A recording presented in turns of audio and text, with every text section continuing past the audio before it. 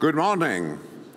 It's now my distinct honor and pleasure to introduce the Prime Minister of the United Kingdom, Theresa May. Ladies and gentlemen, I have been born before World War II broke out. And for me, Europe was a big dream. A dream of never having war again, to feel united. But I'm also a Democrat. For this reason, I have to accept the majority will of the British people. Prime Minister, you made a very important speech just 2 days ago where you outlined the 12 objectives for Great Britain in its negotiation with the European Union. I'm very pleased to hear, Prime Minister, that you will not leave Europe, but you will have, hopefully, a very amicable divorce with the European Union. I know you are coming today to speak to us on the second big objective which you have for your government, which is the issue of strengthening social inclusion in our society. This was one of the main subjects here, and actually, as a preparation for our discussion, the Forum, in partnership with many international organizations, developed a new concept, how to integrate social inclusion and economic growth. Because we all know social inclusion without economic growth will not be possible. And economic growth without social inclusion will not be sustainable. So we are very much looking forward to your speech, Prime Minister. Please welcome the Prime Minister of the United Kingdom, Mrs. Theresa May.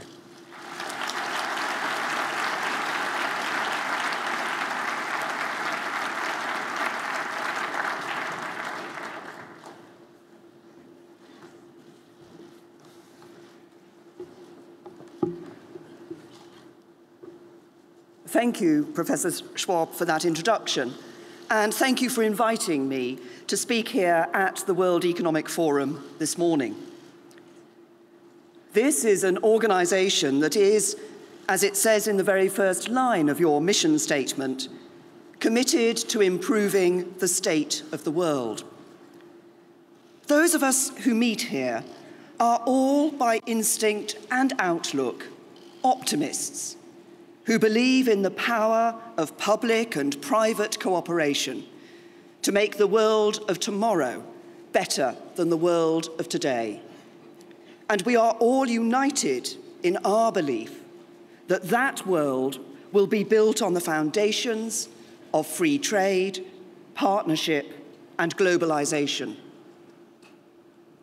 Yet beyond the confines of this hall, those forces for good that we so often take for granted are being called into question.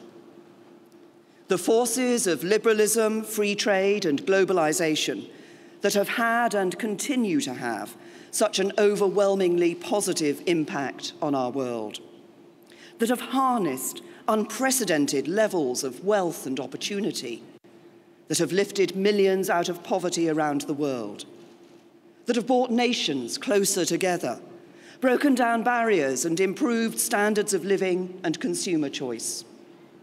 Forces that underpin the rules-based international system that is key to global prosperity and security are somehow at risk of being undermined. And as we meet here this morning, across Europe, parties of the far left and the far right are seeking to exploit this opportunity. gathering support by feeding off an underlying and keenly felt sense among some people, often those on modest to low incomes living in relatively rich countries around the West, that these forces are not working for them.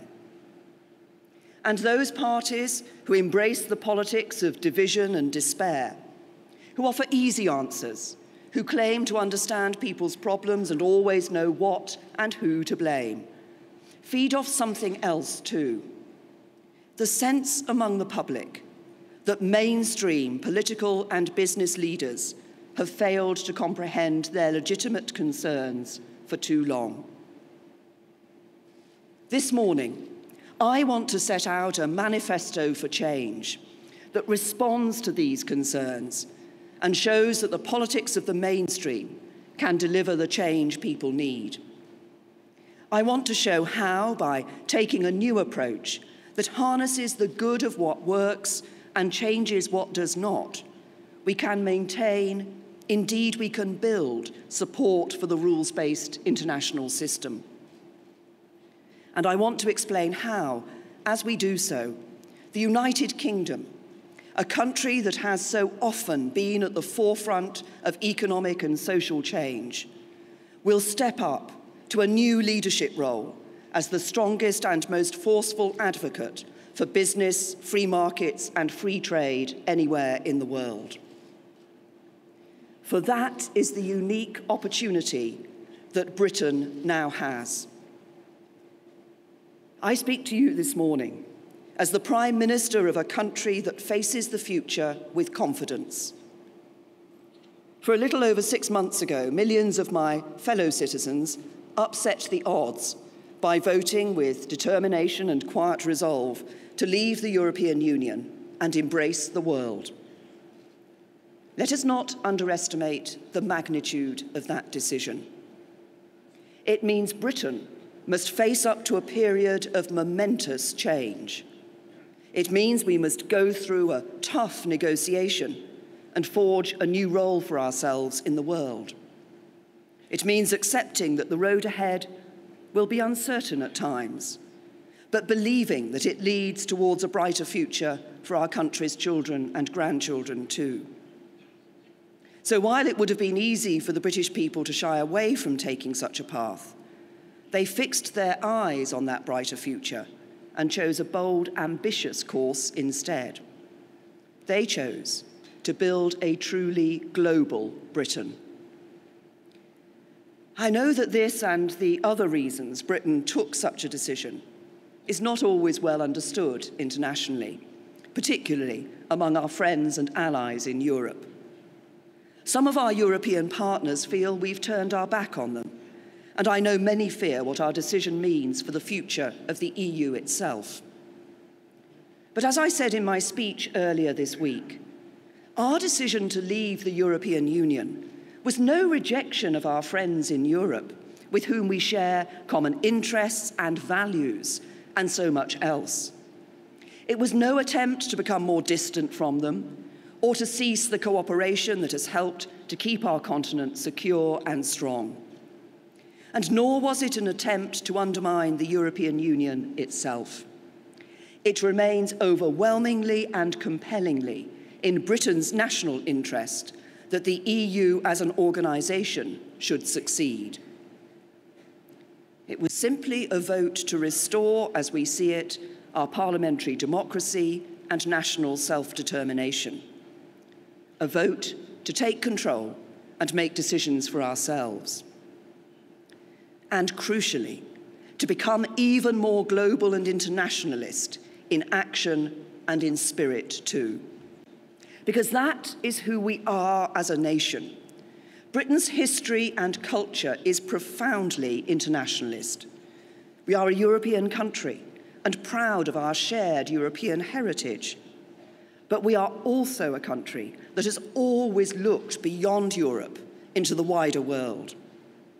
That is why we are among the most racially diverse countries in Europe, one of the most multicultural members of the European Union, and why, whether we're talking about India, Pakistan, Bangladesh, America, Australia, Canada, New Zealand, countries in Africa, Asia, or those that are closer to home in Europe, so many of us have close friends and relatives from across the world. And it is why we are, by instinct, a great global trading nation that seeks to trade with countries not just in Europe, but beyond Europe too. So at the heart of the plan I set out earlier this week is a determination to pursue a bold and ambitious free trade agreement between the UK and the European Union. But more than that, we seek the freedom to strike new trade deals with old friends and new allies right around the world as well. I'm pleased that we've already started discussions on future trade ties with countries like Australia, New Zealand, and India, while countries including China, Brazil, and the Gulf states have already expressed their interest in striking trade deals with us. It is about embracing genuine free trade, because that is the basis of our prosperity, but also the best way to cement the multilateral partnerships and cooperation that help to build a better world. For the challenges we face, like terrorism, climate change, and modern slavery, don't stop at national borders, nor do they stop at the borders of continents. The challenges and opportunities before us require us to look outwards in a spirit of cooperation and partnership. That is why, as I said in my speech on Tuesday, I want the UK to emerge from this period of change as a truly global Britain, the best friend and neighbour to our European partners, but a country that reaches beyond the borders of Europe too, a country that gets out into the world to build relationships with old friends and new allies alike. And that is exactly what we are going to do. We are going to be a confident country that is in control of its own destiny once again. And it is because of that that we will be in a position to act in this global role. Because a country in control of its own destiny is more, not less able to play a full role in underpinning and strengthening the multilateral rules-based system. A global Britain is no less British because we're a hub for foreign investment. Indeed, our biggest manufacturer, Tata, is Indian, and you still can't get more British than a Jaguar or a Land Rover. Britain is no less British because it is home to people from around the world. In fact, we derive so much of our strength from our diversity. We are a multiracial, multi-ethnic, multi-faith democracy, and we're proud of it. And Britain is no less British because we've led the way in multilateral organisations like the UN, NATO, IMF, and the World Bank over many years. Membership of these bodies magnifies all their members' ability to advance the common goods of peace, prosperity, and security. I believe strongly in a rules-based global order. The establishment of the institutions that gave effect to it in the mid-20th century was a crucial foundation for much of the growing peace and prosperity the world has enjoyed since. And the tragic history of the first half of the last century reminds us of the cost of those institutions' absence. The litany of follies of that time are mistakes that we should never forget and never repeat. So we must uphold the institutions that enable the nations of the world to work together, and we must continue to promote international cooperation wherever we can. One example of that is modern slavery, a scourge of our world, which we can only defeat if we work together, changing attitudes, rooting out such abhorrent practices, and prosecuting the perpetrators. That is why at Davos this year, I've convened a high-level panel discussion to continue our coordinated effort to save those many lives which are tragically being stolen. International cooperation is vital, but we must never forget that our first responsibility as governments is to serve the people. And it is my firm belief that we, as governments, international institutions, businesses and individuals, need to do more to respond to the concerns of those who feel that the modern world has left them behind. So in Britain, we have embarked on an ambitious programme of economic and social reform that aims to ensure that as we build this global Britain, we are able to take people with us. A programme that aims to show how a strong Britain abroad can be a better Britain at home. Because talk of greater globalisation can make people fearful. For many, it means their jobs being outsourced and wages undercut. It means having to sit back as they watch their communities change around them. And in their minds, it means watching as those who prosper seem to play by a different set of rules, while for many, life remains a struggle as they get by, but don't necessarily get on. And these tensions and differences are increasingly exposed and exploited through the expansion of new technologies and the growth of social media. But if we are to make the case for free markets, free trade, and globalization, as we must, those of us who believe in them must face up to and respond to the concerns people have. And we must work together to shape new policies and approaches that demonstrate their capacity to deliver for all of the people in our respective countries. I believe this challenge demands a new approach from government, and it requires a new approach from business too.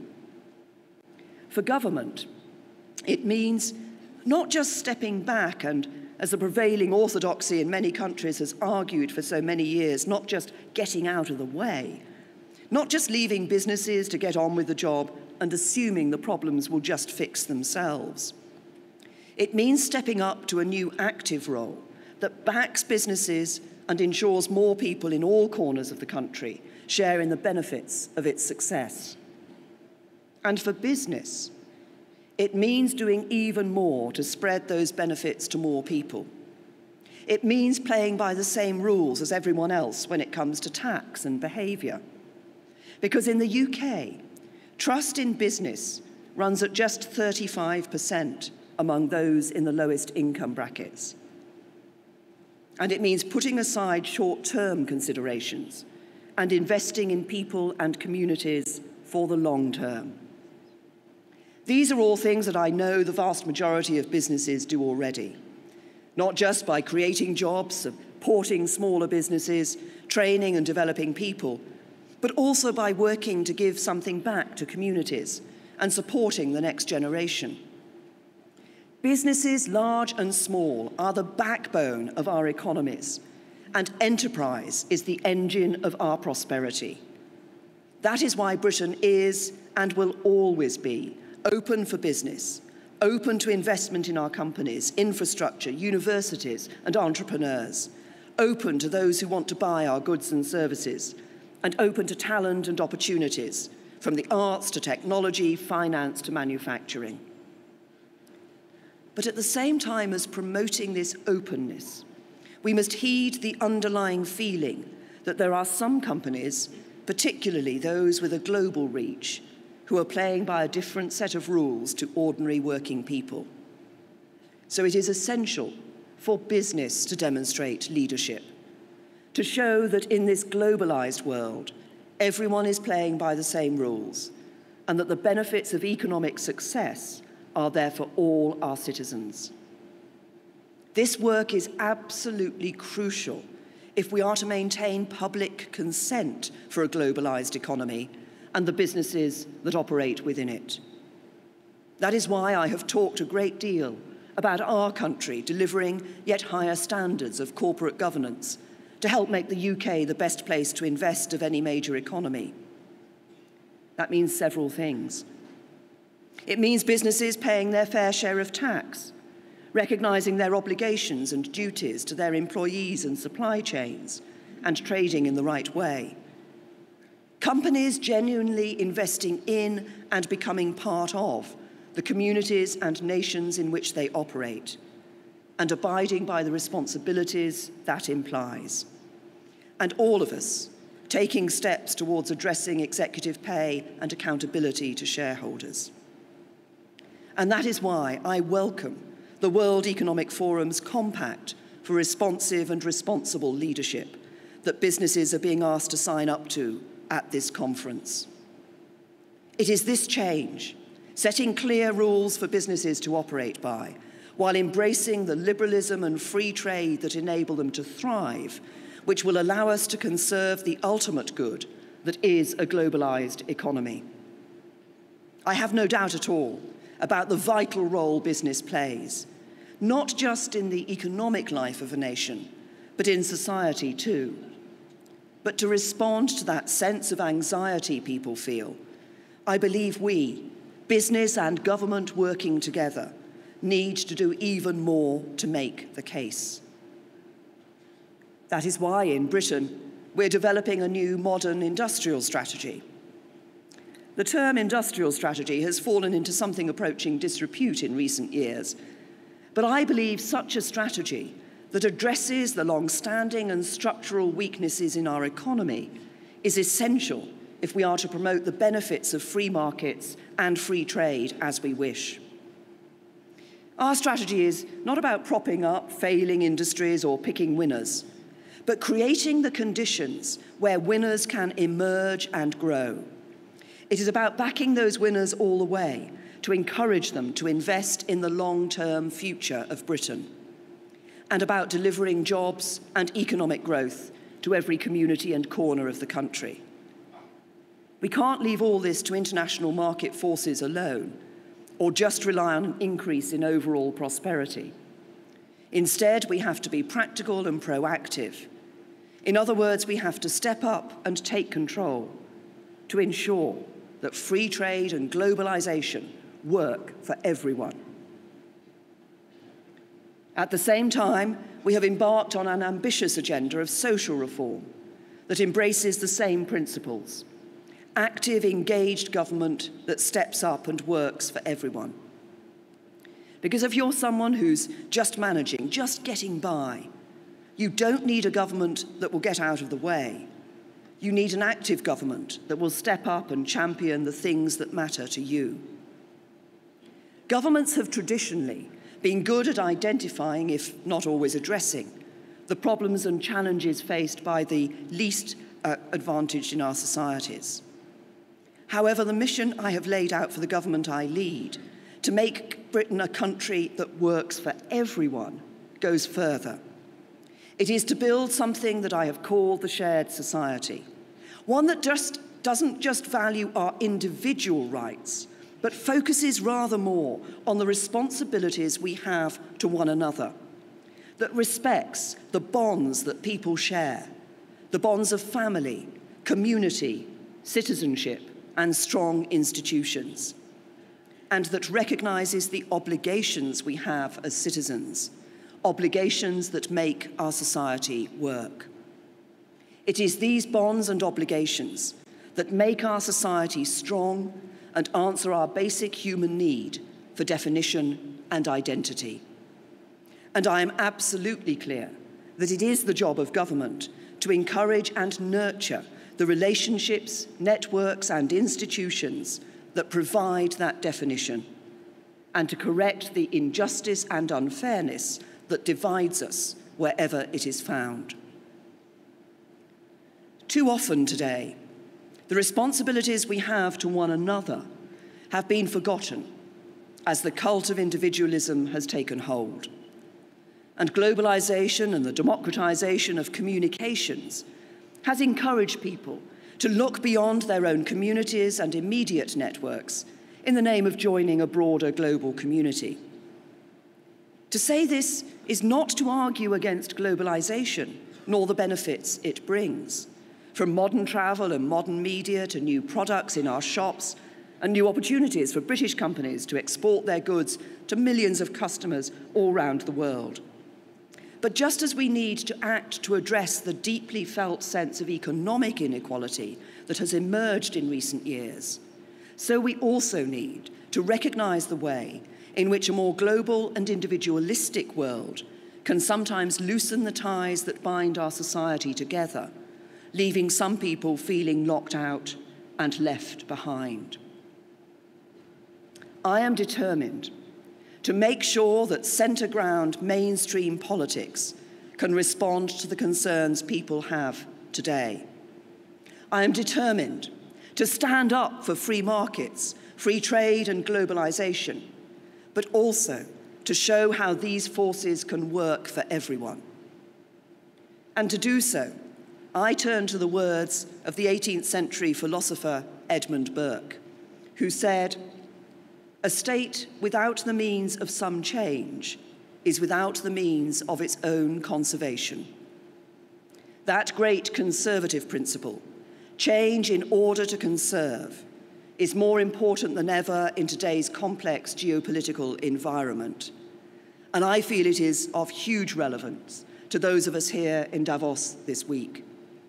And it is the principle that guides me as I lead Britain through this period of change, as we build a new, bold, confident global Britain and shape a new era of globalisation that genuinely works for all. As we harness the forces of globalisation so that the system works for everyone, and so maintain public support for that system for generations to come. I want that to be the legacy of our time.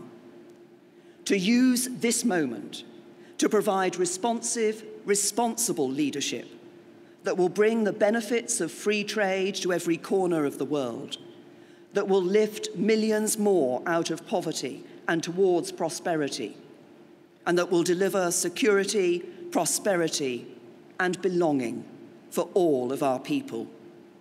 Thank you.